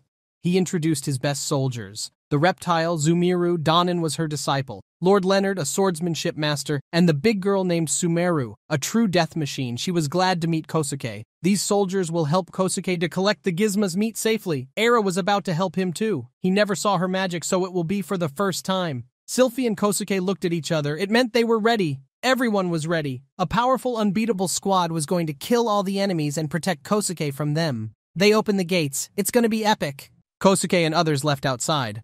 There were no monsters around, so they quickly got all the gizma's meat. Kosuke's new friend still couldn't get used to his abilities. Sumiru was wondering if it was some rare kind of magic, but to her surprise, Danon said it's not like that. Even if it was a special type of magic, she liked him. Kosuke felt embarrassed when they were talking about him that much. The lizard master Zumiru told them to not be careless. The monsters could come here at any moment. Gerda agreed, but she didn't worry about that at all, since she had a new powerful weapon thanks to Kosuke. Zumiru was jealous of her. She wanted a new weapon too. Zumiru asked Danon if his cool weapon was made by Kosuke too. He told her that Kosuke was a great blacksmith. Kosuke noticed she was staring at him. It was easy to guess what she wanted to ask him. Leonardo also wanted to upgrade his swords. Sumeru was fighting just with a large wooden log. Everyone wanted to get strong blades and axes, and of course they were staring at Kosuke at that moment. He looked at Sylphie. Maybe she would spare him? How naively. So, Kosuke told them to just wait for a while. He would make it for them, but first he needed them to say what kind of weapon they wanted to see. Suddenly they heard a loud scream from the forest side. It was easy to guess who it was. What they're gonna do? Run back to the walls or take the fight right here. Leonardo told everyone to not be afraid that much. They were ready to slice the enemy, or smash, depends on what weapon they use. Sylphie told Kosuke to not worry about this and just continue collecting meat. So, let's go. The fight is gonna be epic. The monsters were coming. Kosuke was fine with the fact that everyone felt pretty calm. The Craft Avengers entered the battle. Danon made first blood and parted the insect's head like a melon. Gerda was stunning enemies with shields and then blowing their heads. Yes, like a melon's. It was Leonardo's time to shine. He was ready to attack. Then he rushed forward and sliced the gizma's body like if he was a true samurai. Zumiru was making highlights too, and Sumeru, well, that was pretty cruel. Can't even tell you anything about this. It's just the power of Oni. Suddenly, they saw a light coming from the side. It was Era's magic. She was casting a powerful thunderbolt spell. And then, lightning. The entire battlefield was covered in thunderbolts. Zeus nervously smokes on the sidelines. Kosuke was amazed. Was it the real power of magic? It's incredible. Sylphie realized that had never seen any magic before, so it was his first time. Understandable. Well, the only time he had seen it was when Sylphie recovered his wounds, but Era's magic was something transcendent. It's epic! Era was glad to see them praising her. At that moment, Kosuke realized that there were a lot of interesting and cool guys and girls, so why was everyone astonished by his abilities? Sylphie just gave him a clear answer. Everyone who was training a lot can do this. The gizma's head was perfectly chopped off. Kosuke thought she was just joking with him, so then everyone here was more interesting than him. Well, it was understandable. He was amazed by his fighting skills, and they were shocked by his craft abilities. That was fair enough. Okay, now Kosuke needs to continue his job. They finished with the monsters, so it was time to go back to the village. This night was especially great. They did everything they planned pretty well. 216 gizma's corpses, that's a lot. Everyone will be happy to know they have that much food. Moreover, it gets really tasty when you cook it. Leonardo wanted to hunt for more meat. But well, first he needed to get his new blades. Everyone wanted that from Kosuke, and of course he couldn't refuse. Sumeru already knew what she wanted, something huge and heavy, and Sylphie wanted something long. The hint was obvious, and unfortunately Kosuke got that. I hope you didn't. Then someone touched his shoulder. It was Ira. She wanted to get a magic rod with the mithril stone, but Kosuke wasn't sure if he would be able to do that now. First he needed a craft instruction. Ira was pretty fast since she wanted to get her new weapon as much as everyone else. Well, now Kosuke was ready to listen to their wishes. They were waiting for it, and after they told Kosuke everything, there was only Sylphie left. But she said she would be fine with everything he would make for her. But Kosuke wanted to get more description of the weapon she wanted. She decided it would be something sharp, something like scimitar. Sometime later, Kosuke was working hard in the forge. He got an idea to make a weapon made of mithril. It would be nice. Then he put some mithril to the furnace. It was the 9th day of Kosuke's survival game. Pilna came to Sylphie with good news. There were no gizmas around. It seemed that tonight's battle showed them who was the real ruler in these lands. It seemed they got away right at dawn. More good news. Leonardo, Zumiru, and Sumeru got their new weapons. Wait, this one is really strange. Never mind, it still looks powerful enough. Sad they couldn't test it out right now. Kosuke was glad to see their happiness. And there was a special one for Sylphie. She almost forgot that she was asking him about that. He was making it for 6 hours. She immediately realized what it was. Once she drew the blade, everyone instantly got shocked. A mithril blade, so beautiful. Sylphie asked if he gave a name for this weapon. Kosuke actually didn't think about that, but while he was making it, he was thinking of the moon. So maybe something like moonlight or blue moon? No, pale moon. Pale moon sounds great. It was as beautiful as the blade by itself. What emotions! Ira was wondering how strange it was to get a mithril blade that was made by a human, but mithril weapons actually always were only for royal family members. Wait, how did she appear here so unexpectedly? She brought here a craft recipe for the magic rod. Then Sylphie asked Kosuke to bring the Gizma's corpse right here. She wanted to test her new blade out. He quickly pulled it out of his inventory. Sylphie swung the blade and it easily got right through the Gizma. Everyone was staring at how Gizma's body was getting separated by little pieces. Epic. But well, it might be dangerous to use such a sharp blade. She needed to get more training to not accidentally chop off her own limbs. Leonardo and Zamiru offered Her Majesty to train with them later. Kosuke had been working hard all this time, so now he wanted to go to rest. Kosuke put some things to craft and sat down. Suddenly he remembered about the achievements window. Maybe something interesting appeared here. His stats were pretty good. He had 12 skill points, so he could increase something he needed the most. He didn't want to think too much and just did it quickly. Well, what about achievements? He had a lot of things done at the moment, and most of them were new. Most of them were about killing monsters, doing something for the first time, and etc. And all the buffs were pretty cool. So nice. And of course, there were some achievements he didn't expect to see. He got more than 5 girls in his harem, and the achievement God noticed it. Kosuke didn't even guess that he had seduced that many girls. Moreover, he hadn't known about that. And once he imagined it, he realized how huge his harem might be at the moment. There might be even those elven elders. No, better to not think about that. He already had relationships with Sylphie, so he could think about such things. There also was another interesting achievement. He survived the Red Moon Night, and for that, now he was able to upgrade his skills level. It looked interesting. Tonight, Kosuke told Sylphie that their village may be attacked every week. It was pretty possible looking at what kind of abilities he has.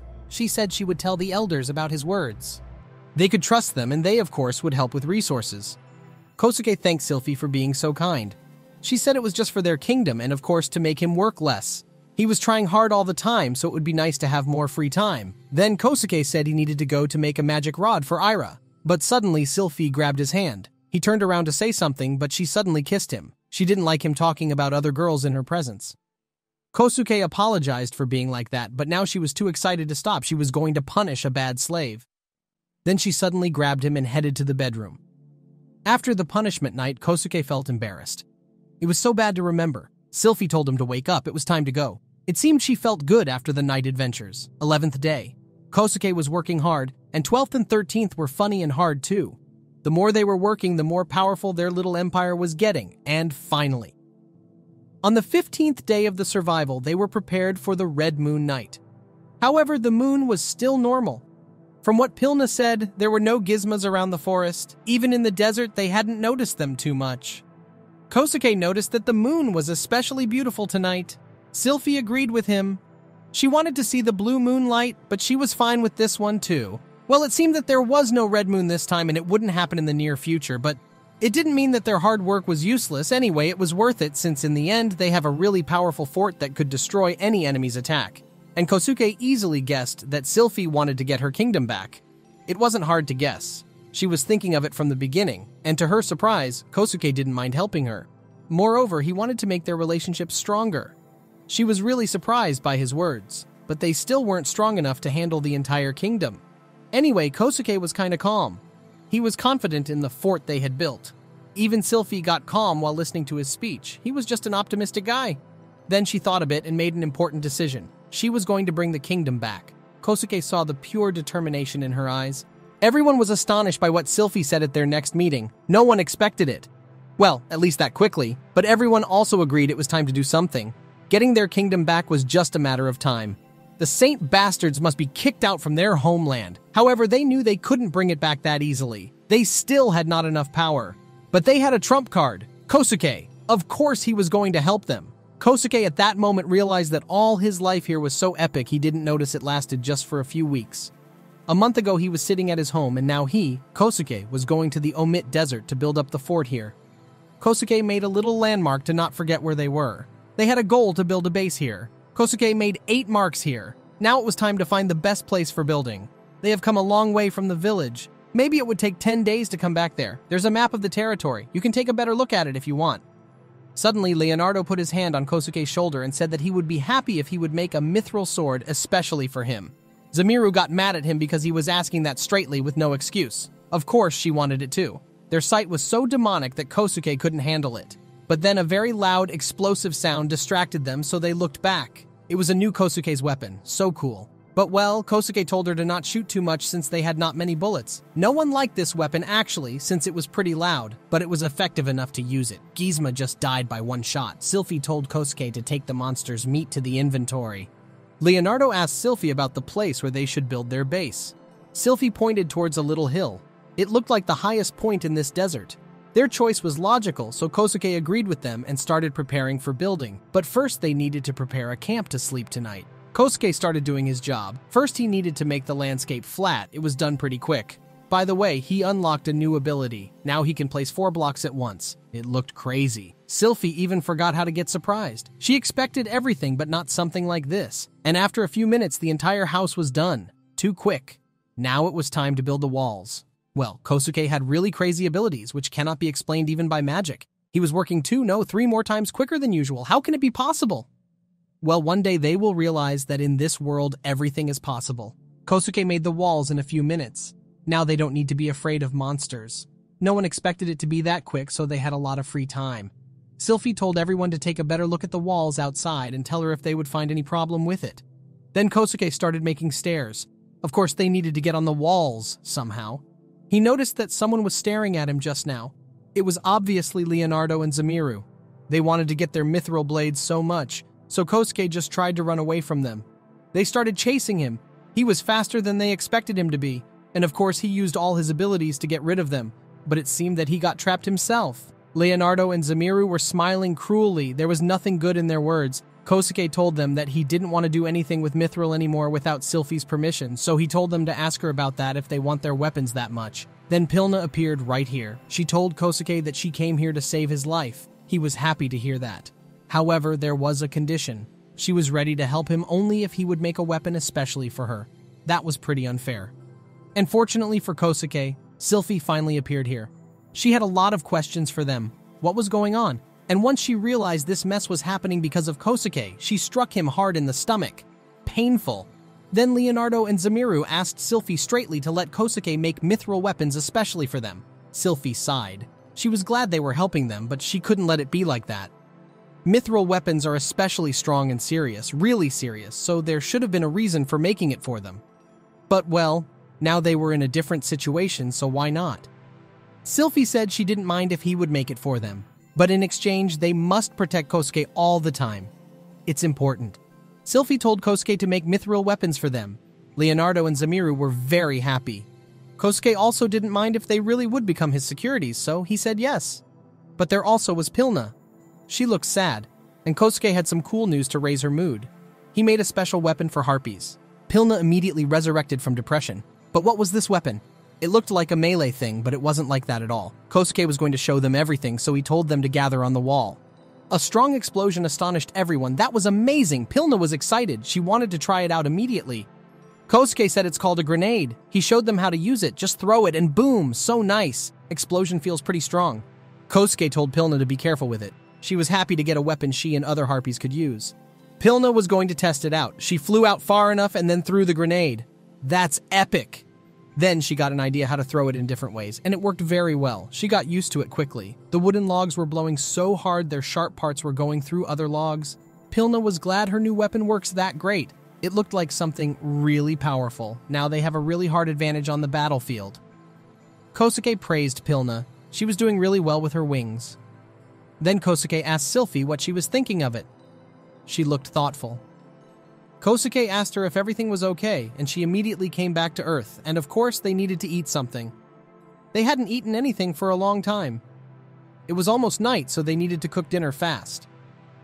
All the group gathered near Kosuke's craft place. He was making food quickly. It was burgers, his world's tasty food. They agreed it looks tasty, and the taste actually was great. Thanks to God they have Kosuke.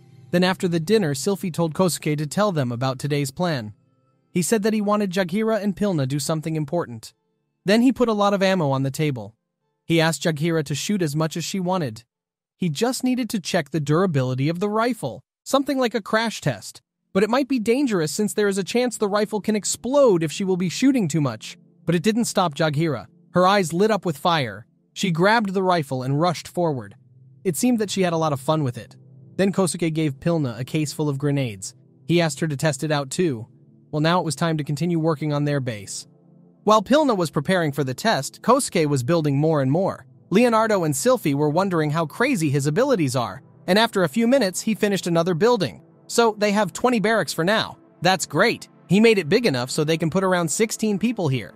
And if there's 20 barracks, then they can gather 320 people here. It sounds pretty nice. Then Kosuke realized he almost forgot to do something important. He started digging holes, yes, for toilets. He was a big fan of sanitation. Kosuke didn't even want to disagree with this fact. It was important to keep your place and yourself clean. Sylphie and Leonardo agreed it's true. So he quickly dug some holes and started placing toilets. He did it really quickly and it looks nice, but it was not much. They needed more of it. After he finished his job with toilets, he immediately started working on the well. It's important to have a water source, especially if you are in the desert. So he did everything like in the game and he got what he wanted. He found a little water source. That's nice. So it was time to go back. He did a very hard job, so now they have 4 wells at their base. That should be enough. Sylphie surprised Kosuke by the fact she can check the water's quality by using magic. Kosuke also noticed there were no trees and grass for some reason. This place was full of water for sure, so what was going on? Sylphie told him the story of this place. Some magicians were trying the spirit stone magic out too much here, and in the end it caused this hard-dried climate. Kosuke wasn't happy with this news. He heard about the spirit stone a bit. It might be dangerous for them. Suddenly, Kosuke remembered another thing he should have done. Leonardo was wondering what this guy was trying to do this time, and as you can guess, it was going to be a mini farm. Leonardo looked at the dirt better and realized how good it is. He just took some dirt from the forest and brought it here. He said they need at least 3 days until the harvest would grow. Then he picked up a hoe and started working hard. Well, should I say they kept getting surprised? I guess no, but they almost got used to this irrationality. After a few minutes, Kosuke finished his job. Now it was time to put some seeds there. And after a few seconds, they already could see some sprouts growing. They had no idea what was going on. It was impossible to explain, but Kosuke also needed to put some water here to get his harvest more quickly, so he started building another well here. He put 2 blocks of water there and got an infinite water source. Well, he couldn't explain to them how he did it. He didn't know either. And it seems that they already figured out its infinity. So Kosuke just told them it's just a strange well and nothing else. It was an answer to all their questions. Then Jaghira came back to tell Kosuke she finished shooting all the ammos. Jaghira noticed Sylphie was looking a bit thoughtful. Well, she couldn't explain to her what happened. She didn't even know how to tell about it and not look crazy in people's eyes. Jaghira had shot all the 500 ammos and didn't notice any problem with this rifle. It was shooting as good as before. Kosuke was a bit surprised. He didn't expect it to be that good. Well, anyway, he had a new weapon for her, just to be careful with it. Jaghira was happy to take this gift. Anyway, they have no problems with weapons for now. But well, maybe Kosuke's craft abilities made the rifle unbreakable or something like that. When Pilna came back, she was astonished to see a vegetable garden here. How quickly he did that. She was outside for just a few hours. Moreover, it was already growing. That's incredible. Well, okay. Kosuke wanted to ask Pilna how the test was. She said she found a way to bring more grenades at one time. There was around 5 kilos. Kosuke asked her if it wasn't too much for her. Pilna said it's okay. She was a strong girl in the end. Kosuke realized it's a pretty cool way to use grenades. Kosuke was looking like he was going to create an atomic bomb and give it to harpies to throw it down on the enemy. Sylphie looked pensive for some reason. Kosuke asked her what they needed to do next. She was away with the fairies today, so she got a bit off guard when she heard his question. So she offered to have lunch first and then think about it better. That was a nice idea. After the lunch, they decided to divide by pairs. Jaghira with Pilna and Leonardo with Zamiru should do some scout work. Kosuke and Sylphie were going to make more weapons. All of them got their tasks. They still needed to do a lot of work today. When they walked away, Kosuke immediately put the craft table here and forgery. It was time to make some bombs for harpies. All he needed was to imagine the image of the item he wanted to create. And then the craft recipe of the bomb appeared in the window. Well, 10 bombs would be enough for the first time. Then it was time to upgrade the rifles. Then Sylphie suddenly addressed Kosuke. It seemed that she wanted to ask Kosuke about something important, and it was making her feel bad. She was worried if he felt good about his new job. He was living his normal life before, and now he was making the military stuff every day. That was looking kinda sad for Sylphie. However, Kosuke didn't even think about it too much. As he said before, he got used to his new life quickly, and moreover, it feels better than his previous one. He was glad with his new life and had a lot of fun here, even if he needs to work hard every day. Well, maybe he found himself in it. The only thing that might make him feel bad was the deaths that would happen soon because of his weapons. He was the one who brought the military stuff in this world, so all the deaths will lay on his shoulders. Maybe he will be sent to hell by God. Wait, the hell? Sylphie wasn't familiar with the religion stuff, so Kosuke told her about it a bit. Hell is the place where people who break God's law suffer hard forever. Well, of course, there's no proof of hell's existence, but still, everything in this world could be possible. Sylphie realized it's similar to the underworld. People in this world believe that every dead person goes to the sky and turns into a star that shines bright every night. It sounds romantic. Then Sylphie added, if hell exists for real, then she would go there together with Kosuke. She didn't want to let him go there alone. He had no idea whether he should be happy with that or not. Maybe the demons would make him suffer less than it usually does Sylphie, and especially Melty. So maybe hell isn't that bad a place as he thought. Then Sylphie took his hand and told him that she would never let him suffer alone. Kosuke was about to start crying from the fact his mistress was such a kind person. So it means he must do his best now. Maybe God would spare his soul after life. He didn't do these weapons just to kill for no reason. In the end, they wanted to save their brethren from the slavery and kick the enemy's asses out of their kingdom's walls. Kosuke absolutely agreed with Sylphie's words. To beat evil, you must become a bit evil too.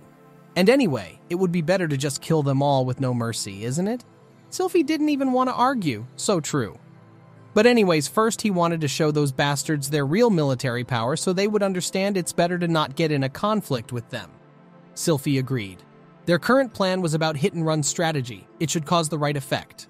Harpies would attack their fort by using bombs, and if they would try to attack them too, then they would get a warm welcome with crossbows and grenades, and Kosuke was glad to present his new explosive weapon, a landmine. It blows once you touch the thread. It sounds dangerous, so Sylphie didn't really like it. Kosuke agreed it might be pretty much even for their situation. And then Kosuke put an interesting thing on the ground. It was TNT, a dynamite. They'll win the fight. It can be very helpful if used right. Kosuke still hadn't tested it out, so he wanted to see how it works somewhere far. Sylphie offered him to ask Era to cast fire from a far distance to blow this thing up. Kosuke already had an idea how they could use it. They can build a trap base. First they let the enemy's army enter the fort, and then they do a big boom. And that's it. Even Sylphie was surprised by his cruelty. It sounded like a compliment, actually. She reminded him that he still didn't upgrade the rifle. Kosuke thought about it, but who needs a rifle now if he made something better, and he was going to show it right now. There were 4 different types of guns: pistol, revolver, rifle, and shotgun. Sylphie wanted to take a better look at it. It was heavier than it actually looked. Kosuke showed her how to shoot. First, take the right stance. Second, aim. And then, fire. Revolver and pistol are used to shoot from short distances. In Kosuke's world, people always fight by using guns. They forgot about melee weapon types, but Sylphie was wondering how she would be supposed to reload it during the fight. Well, Kosuke didn't actually think about it, since in his world no one tries to attack into melee a man holding a gun.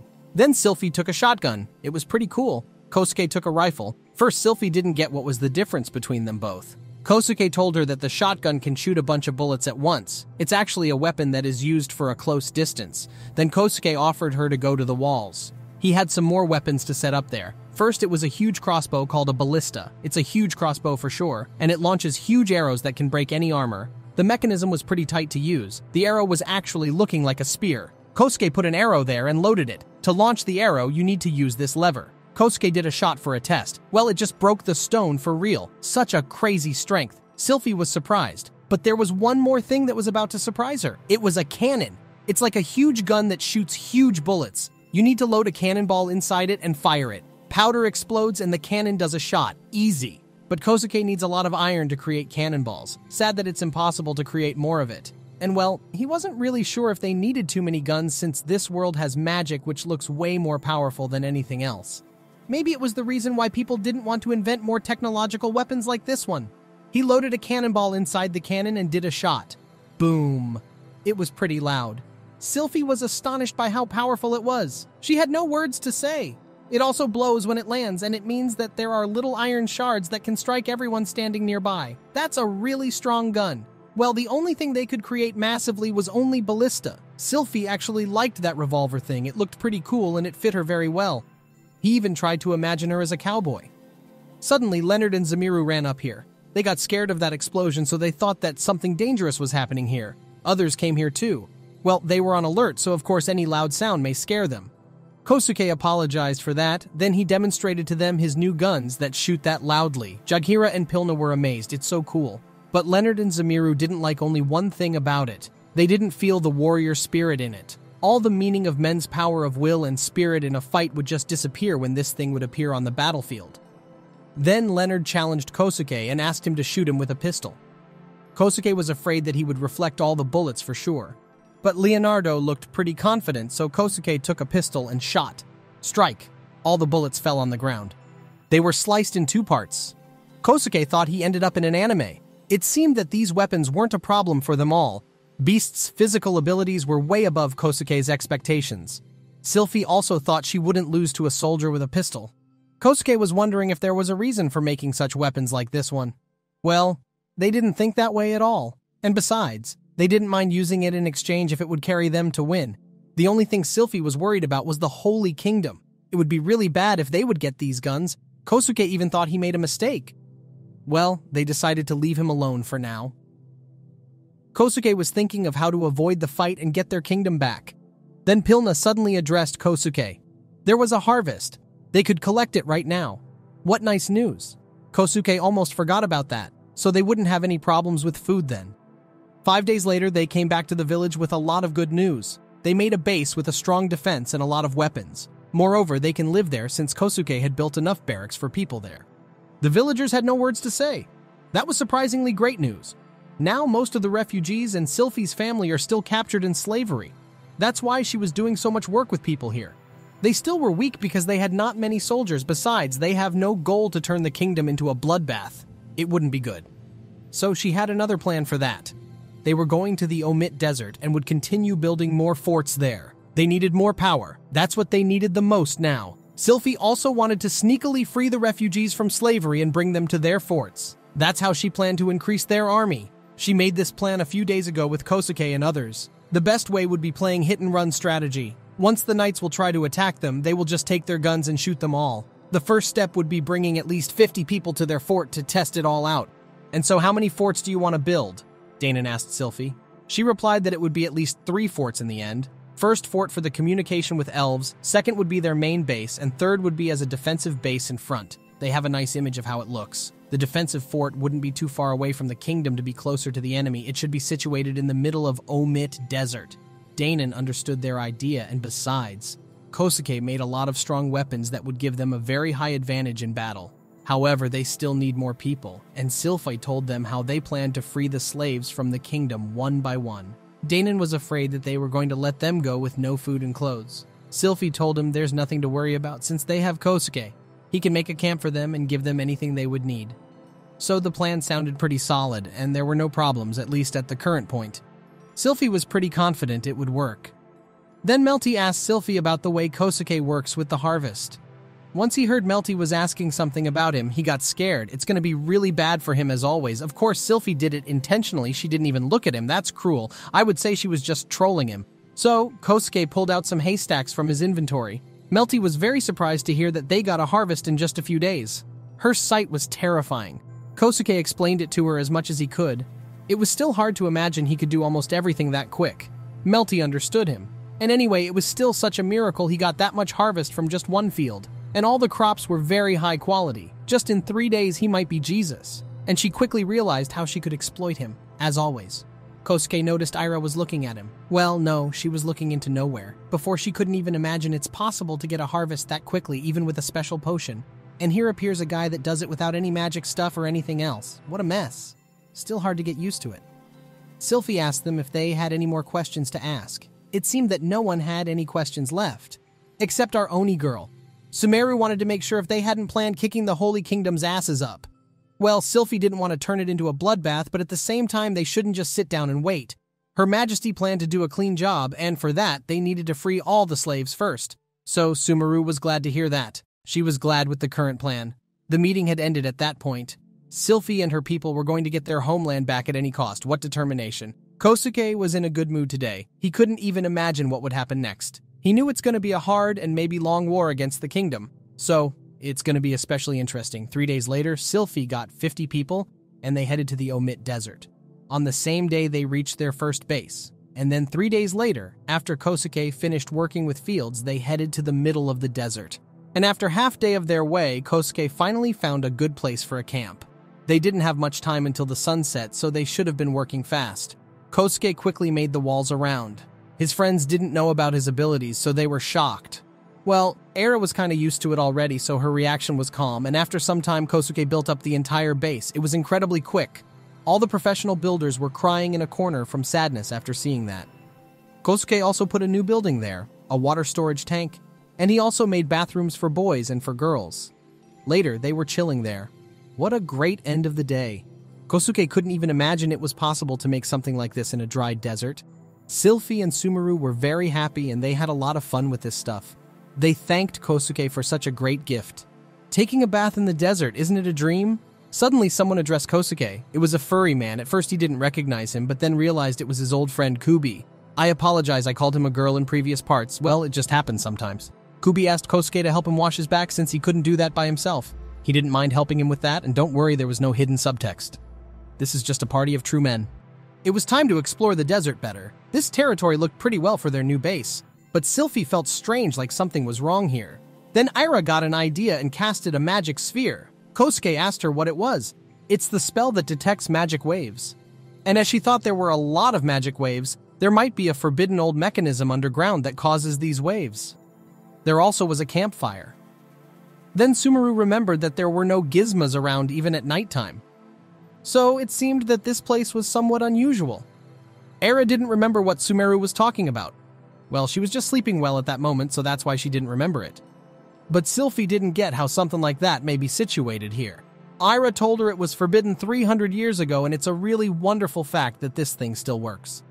It's some kind of a barrier that was used to not let gizmos and maybe other monsters enter this territory, but since it was kinda old, there might be a chance it would just break one day.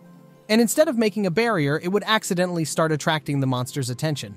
Sylphie was sure they should take care of this thing. So they needed to understand where they should dig.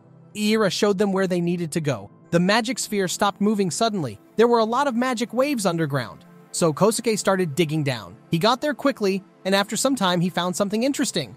There was a dungeon wall under his feet. He told everyone to come here. That was really interesting. And when Kosuke dug the bricks, they saw a really old dungeon. There was the item they were looking for. A magic sphere that causes those waves. It was a barrier magic thing, and Ira was a bit familiar with it. It looked like a place of court mages. But she felt uncomfortable with those statues. It was obviously golems, those who protect this artifact from strangers. Kosuke was amazed. He had never seen golems before.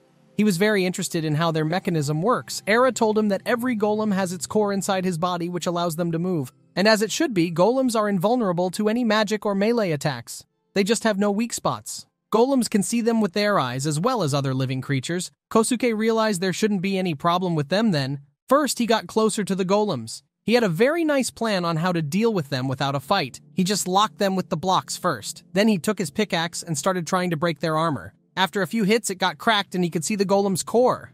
Well done. They expected it to be boring as usual. No even epic fight. But it didn't mean it wasn't good. The contrary, they didn't need to put in too much effort most of the time. He just makes their job easier. And well, they got what they wanted. Now they needed to get back outside to build a fort. In the end, it was their main goal for today. Pilna almost died from boredom here while waiting for them. Kosuke did his job quickly and they got their dinner at the end of the day. So good. But Kosuke still had some more work to do in his forge. He was wondering if he had enough materials. In the end, tomorrow he needed to build a huge base for 3,000 people. That's quite a lot. He couldn't wait for it. However, he was a human, and every human has to relax normally. In his situation, he was getting relaxed with Sylphie in bed.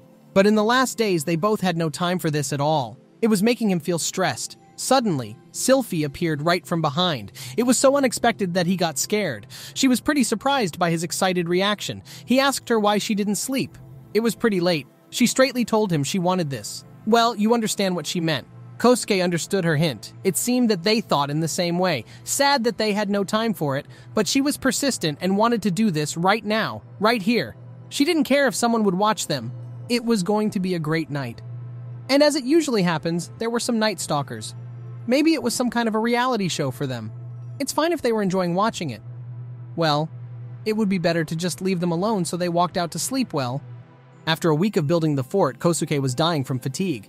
That was his payment for his superpowers, being exploited by his friends every day. Once he saw Melty's fort plan, he realized it would be better to just drop everything and run away. Well, who said he can run away that easily? He had no choice from the beginning, so she wanted him to make not a simple barracks but houses for families. Would be better to make it bigger. One house should contain 4 or 6 families at once. 3,000 people wasn't a joke. Well, they had enough time to build it. Just 8 hours of work every day and they would finish it quickly. Melty promised him to make a weekend for him. Even if she was a cruel exploiter, she was honest and never lied to Kosuke.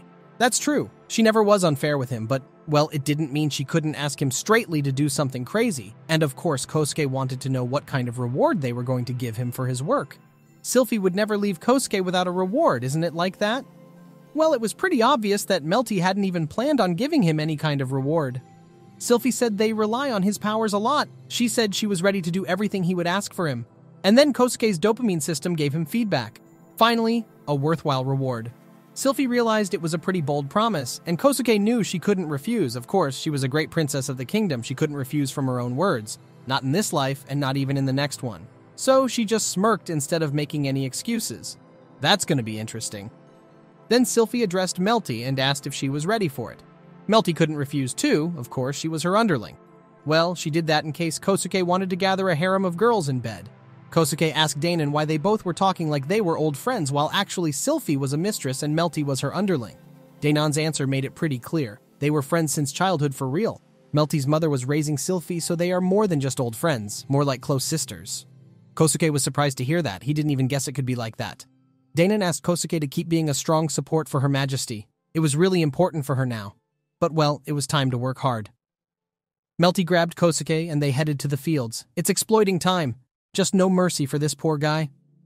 Danon and Sylphie watched after them walking out. Then Danon told Sylphie his worries about Era. He rarely sees her nowadays. Sylphie told him she was just exploring the dungeon in the desert. It's okay, she wouldn't be Era if she wouldn't do that nerd stuff. Moreover, she loved doing that. She made up a little laboratory there and was doing a lot of research. Then Sylphie attracted everyone's attention. There was important news she wanted to tell the newcomers. It should have been an introduction to their hard-working times. It's going to be hard, but they must handle it. The people's morale rose up after Her Majesty's speech. And then, 2 weeks later, they got some results of their hard work. It was a very beautiful city. City that was made in a few weeks, but it wasn't easy at all. However, it was only the first step of their huge plan. Only the beginning of everything. Kosuke unlocked a new skill. Now he could save all the building's drawings. It meant he didn't need to build it anymore. He could just summon the entire building by one click. But he still needed more resources. Anyway, the building speed was above any expectations. Kosuke could build the entire city in a few minutes now. It looked like he was cheating. Maybe he just hacked the Matrix. It was lunchtime. His friends were praising him for his abilities. There's no words to describe how much he did for them. He was glad to help. Kosuke also installed 116 ballistas over the walls. He also needed to set up Mr. Woodspike's traps around the walls. And after that, the bridge. Kosuke also planned to place TNT under the base to blow it up in case they would need to retreat. Sylphie asked Danon about the scout squads. Danon said he was going to make 6 squads consisting of 12 soldiers. That should be enough for their mission. They already started planning how they would sneakily enter the kingdom. There's a map of it, but it's quite hard to plan their way since their map was old. The relief in some places could change a lot in 3 years. And now Sylphie had some important things to say. Kosuke did a giant part of his job, so it was time for them to start working hard too. It was a declaration of the start of their expeditions. Everyone was glad to hear that. After a few days at night, a monkey named Saix, an alchemist, was trying to understand what had happened to him today. He was just scared of how someone had jumped at him all of a sudden. He thought someone was about to kill him. Thankfully, it wasn't like that. Just someone had an estrus. It happened, so better to be careful. This is Indy from the Blue Demon Clan. He was a former adventurer. Well, no one was glad about the fact the girls were hunting at them like that. Kosuke was wondering how it could be possible in their society. He was surprised it still hadn't happened to him. Well, of course, he was the princess's husband, and it was the only reason he wasn't stalked by other girls. Is it good or bad? Well, depends on what he wants from his life. Kosuke was mad. What the hell were they talking about? No, Kosuke, what the hell are you talking about? Kosuke couldn't believe it was possible. He never had gotten so much attention from girls. And those achievements weren't just a bad joke, of course. The only thing he hoped was that they wouldn't try to do something naughty with him. Anyway, he could only continue living, but since now holding it in head. Who could imagine that Sylphie was the only reason he was still safe? And anyway, Kosuke was a really important figure here. Even the elders called him a miracle, like Jesus. And besides, Leonardo said they did not have many men. It was a real problem for them, so their main goal was to sneakily free them from slavery and bring them here. Kosuke had a question why they wouldn't just do this with all these mad girls. It was obviously weak since there were too many girls and only a few men. Moreover, Kosuke would have done the same with Ira, Melty, and others. Kosuke agreed with him. Harem is fun, yes, but not in their situation. Leonardo was glad to see Kosuke was thinking cold, but he was sure that every true man must get a harem one day. So, what about Leonardo, actually? Well, he was a man of honor, so his heart was only for his deceased wife. It sounds like a double standard. Leonardo realized he couldn't handle this topic anymore and tried to talk about something else. Of course, everyone noticed that. Kosuke was close to finishing the storage. They had enough food for now, so they were going for the expedition maybe after 2 or 3 days. By the way, Kosuke made food they could take in their expedition. Power bars. He offered to try it out now. It had a taste of nuts and fruits, and it also had a very nice form. You could get pleased by how aesthetic it looks. Someone knocked on the door. It was Ira. She came with a drawing of a magic generator that works on magic stones, but Kosuke wasn't sure if he would be able to save a drawing in his interface. Then Ira took his hand and told him to go. Kosuke felt confused. Then he remembered Leonardo's words. Now it didn't look like a bad joke. It was more real than ever. Kosuke said he would come back soon. Kosuke was getting surprised by how Ira was acting with him. He never saw her doing such strange things. Well, it wasn't bad maybe. Anyway, it wouldn't spoil their relationships. The next day was the day of the expedition. Finally, the scout squads were going to save their brethren from slavery. It was one of the most important moments in their history. Kosuke wanted to go with them. However, it might be dangerous, and moreover, what then was the reason for training soldiers? That's fair. Sylphie told Kosuke to do what he was good at the most. She didn't want him to take part in dangerous events like this one. Better to keep him in safety. He was their main person they were relying on. Thanks to his golden hands, they had everything they needed now. With common efforts, they forced Kosuke to stay here. He was going to do his job to not die from boredom. He headed to his forge with Ira. His friends were waiting for him. While Kosuke was working hard, our monkey got a harem of girls. Ira looked like she wanted to join their party too. There was a repeating crossbow made by Kosuke's drawings. He already wanted to test it out. It looked pretty easy to use. He did a test shot. Since you don't need to reload it after every shot, you can shoot faster than usual. The lizard girl tried to seduce Kosuke, however her horny plan failed. Kosuke was on alert all the time, so no one could do that to him. He got an idea to make this crossbow fully automatic by using Golem. Unfortunately, Ira proved it cannot be possible since the construction is quite small, but it may work with ballista. The more important thing was how to build a golem and how hard it would be. Ira said it depends on what this golem would be doing.